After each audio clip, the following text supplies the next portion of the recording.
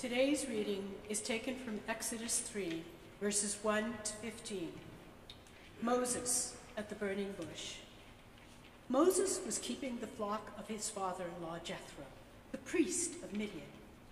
He led his flock beyond the wilderness and came to Horeb, the mountain of God. There, the angel of the Lord appeared to him in a flame of fire out of a bush. He looked, and the bush was blazing, yet it was not consumed. Then Moses said, I must turn aside and look at this great sight and see why the bush is not burned up. When the Lord saw that he had turned aside to see, God called to him out of the bush, Moses, Moses. And he said, Here I am. Then he said, Come no closer. Remove the sandals from your feet, for the place on which you are standing is holy ground. He said further, I am the God of your father, the God of Abraham, the God of Isaac, and the God of Jacob. And Moses hid his face, for he was afraid to look at God. Then the Lord said, I have observed the misery of my people who are in Egypt. I have heard them cry their account of their taskmasters. Indeed, I know their sufferings, and I have come down to deliver them from the Egyptians, and to bring them up out of that land to a good and broad land, a land flowing with milk and honey, to the country of the Canaanites, the Hittites, the Amorites, the Perizzites, the Hivites, and the Jebusites. The cry of the Israelites has now come to me. I have also seen how the Egyptians oppress them. So come, I will send you to Pharaoh to bring my people, the Israelites, out of Egypt. But Moses said to God, Who am I that I should go to Pharaoh and bring the Israelites out of Egypt? He said, I will be with you, and this shall be the sign for you, that it is I who sent you. When you have brought the people out of Egypt, you shall worship God on this mountain. The divine name revealed. But Moses said to God, If I come to the Israelites and say to them, The God of your ancestors has sent to you, and they ask me, What is his name? What shall I say to them? God said to Moses, I am who I am. He said further, Thus shall you say to the Israelites, I am has sent me to you. God also said to Moses, Thus you shall say to the Israelites, The Lord, the God of your ancestors, the God of Abraham, the God of Isaac, and the God of Jacob, has sent me to you. This is my name forever, and this my title for all generations. So ends the reading.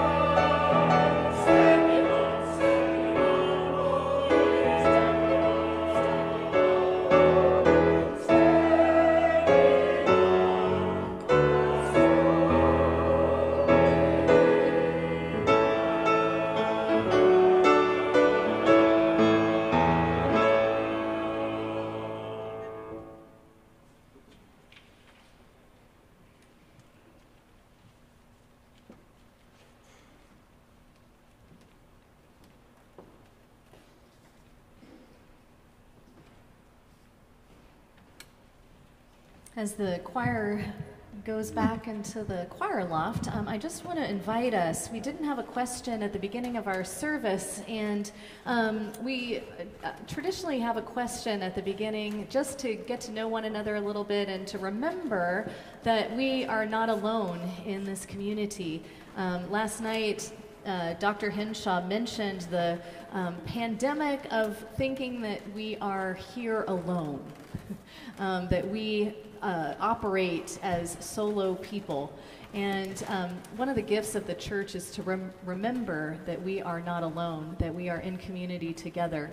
And so I will invite us just to turn to somebody next to you. If nobody's next to you and you don't feel like moving anywhere, that's okay too. You can just take this on as pondering by yourself. But hopefully you'll find somebody that you can discuss this question with. And the question is this.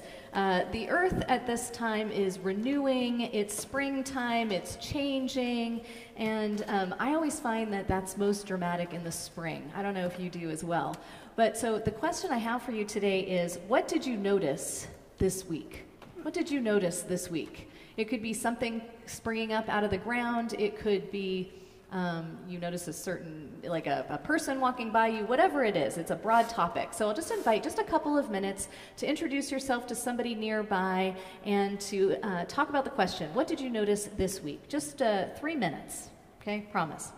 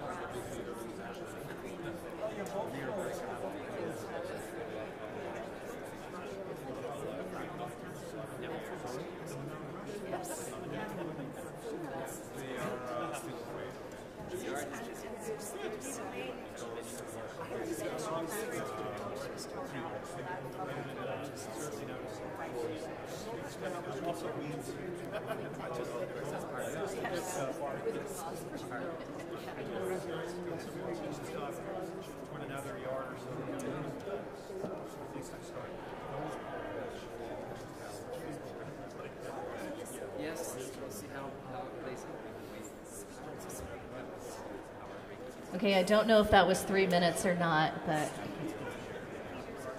I'll invite us to come back together. In the group I was in, we were talking about how pops of color have shown up all over the place, and it's like the Wizard of Oz when Technicolor happens. Let us pray. God of burning bushes and fields, God of backyards and open spaces, God of Mosek, Isaac, Miriam, and Sarah, God of each of us, speak to our hearts and minds today. Amen. I'm going to take 1 second and just move this. There's a little thing to stand on here, and I don't think I need it today. Feeling taller. There we go. At this time of the year, as the days begin earlier and stretch longer into the evening, I find that I start paying attention to the outdoors with lots of expectation. I find myself lingering in my backyard when I'm trying to corral my dog back inside, and I notice things in a way that I don't seem to do during the winter. I see the first signs of new growth happening on trees and plants, and I remember once again how much I like to be in the backyard. I also notice that there's a lot of work to do to make it a nice place to sit. My mind begins to wander, and it starts making lists of things to do. Uncover the furniture, sweep things off, plant some flowers. My backyard is more of a traditional settler yard with a fence and a patio and a small garden. But backyard can mean lots of different things. Maybe it's an enclosed place with a manicured lawn and intentionally placed plants and shrubs. Or maybe backyard is a patio or a balcony with space for a chair and maybe a potted plant or two. Maybe your definition of backyard is even broader. Maybe you think of your backyard as a park close to where you live, or the Rocky Mountains, or even the whole wide world. In our story today, we find Moses in a field, his backyard, and he's tending to his father-in-law's sheep. The field isn't much. It's not wooded or lush, just a deserty type place with small shrubs, a place where the family sheep get to live and graze. I imagine that tending sheep out in the middle of a desert field in ancient times wasn't really that great. It would have been hours and days of seeing no one, no cafes to sit and linger, no friends to chat with, no books to read. But on this particular day, something extraordinary happens. In the distance, Moses sees smoke on the horizon. I imagine he thinks he's seeing things, maybe a mirage, or maybe he thinks he's had too much sun. But curiosity leads him over to the smoke, and there he finds a bush engulfed in flames, but not burned by the fire. As he is trying to figure out what the heck is going on, a voice speaks to him. Moses, take off your shoes. The ground you are standing on is holy. This desolate field, this average desert backyard, is holy ground. I'm going to assume that not many of us have had this kind of moment where God speaks to us through a burning bush. But maybe you've had another experience that just as plainly told you that a particular place was sacred. Maybe you've had that experience canoeing in a remote river, or walking with a child in your neighborhood, or encountering someone who made you feel this is a sacred space.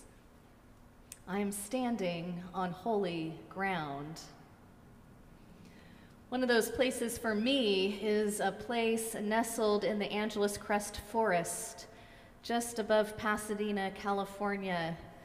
It's a camp that I used to go to that I spent a week every summer during my junior high and high school days. And in that place, my faith was nurtured and developed. It is indeed holy ground for me. I think about Chief John Snow and how he recounts the sacred place of the mountains in and around Banff and Canmore in his book, The Mountains Are Our Sacred Places. I spoke to a person this week who was recounting their days as a child swimming in a particular place with their family, holy ground. Burning bush or not, we can hear the sacred invitation, take off your shoes. You're standing on holy ground. The beauty of our biblical story is that God appears in an average, everyday place. Moses is not expecting to find the sacred in a bush in the desert on that particular day, but that is exactly where the sacred shows up. God shows up in our average days and in our average places, even in our backyards. The backyard then becomes a metaphor for all of creation.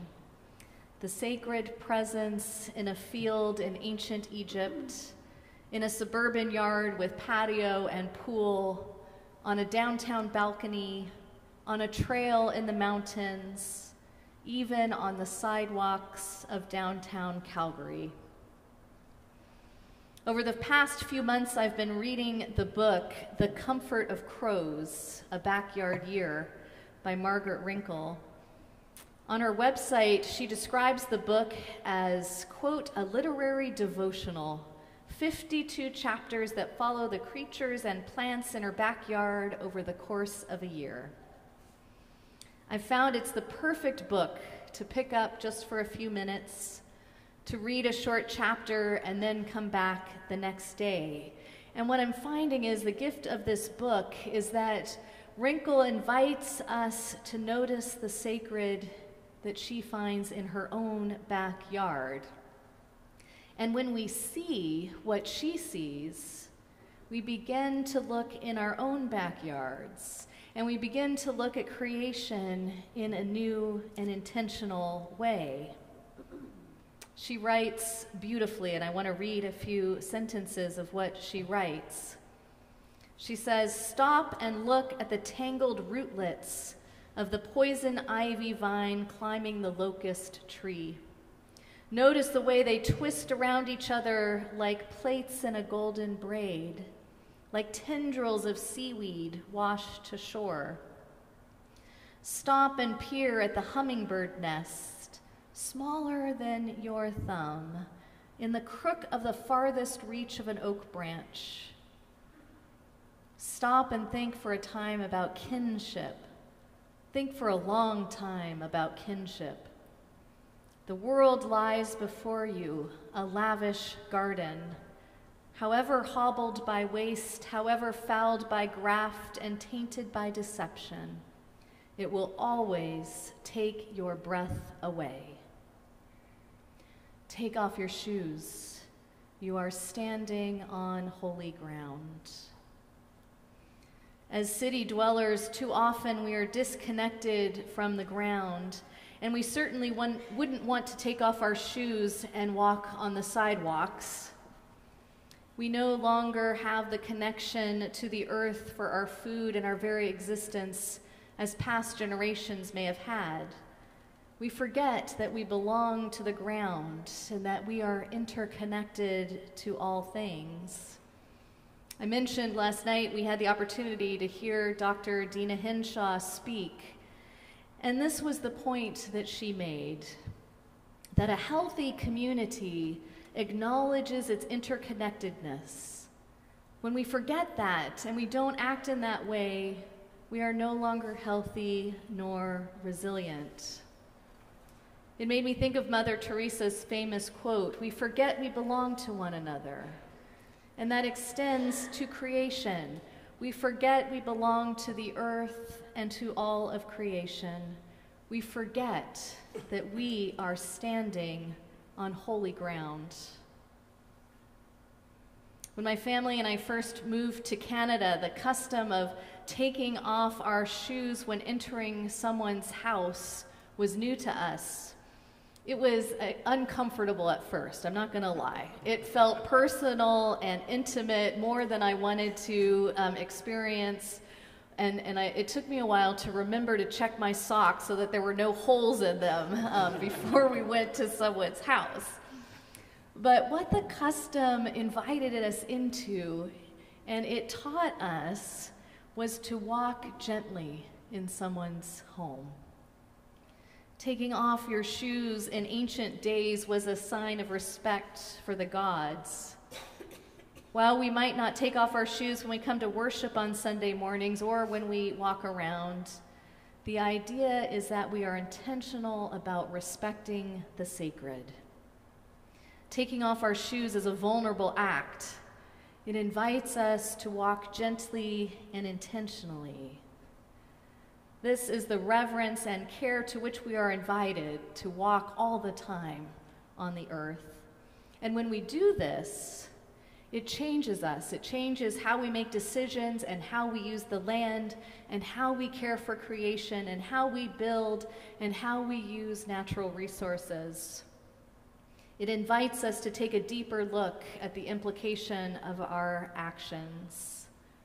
When we approach creation with reverence and our part in this sacred interconnection, this then becomes just the way we do things. It becomes our stance, our very way of being in the world. And so as we sense the sacred in our backyard and as we walk gently, this becomes our practice and a way to see and experience the earth as God's very own. As I was working on this reflection, the song that came to mind is in our hymnal. It is "Oh Beautiful Gaia" by Carolyn McDade. Gaia represents Mother Earth, and the note in our hymnal says, "This song invites us to live into our care and respect for all creation, and asks us to consider our relationship to the earth in the context of our faith."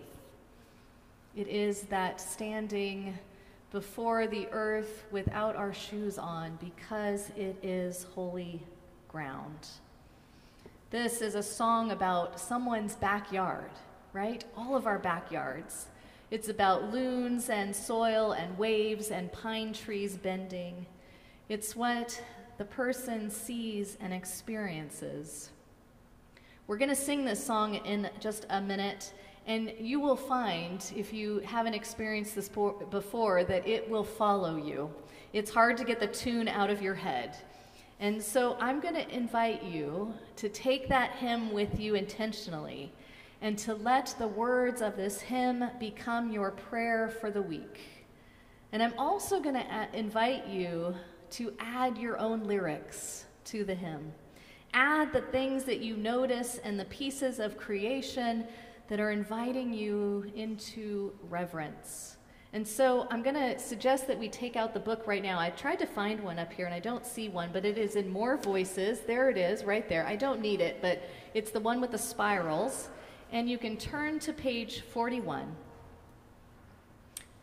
We're not going to sing it right this second, but just look at the words. Oh, beautiful Gaia. Oh, Gaia calling us home. Oh, beautiful Gaia calling us on. Soil yielding its harvest, waves crashing on granite, pine bending in windstorm, loon nesting in marshland. And if I add my own lines for my experiences this week, I would sing, "Oh, beautiful Gaia calling us home, dog barking in backyard, robin nesting on porch, neighbor ringing the bell, aurora dancing in the sky. Oh, Gaia calling us home."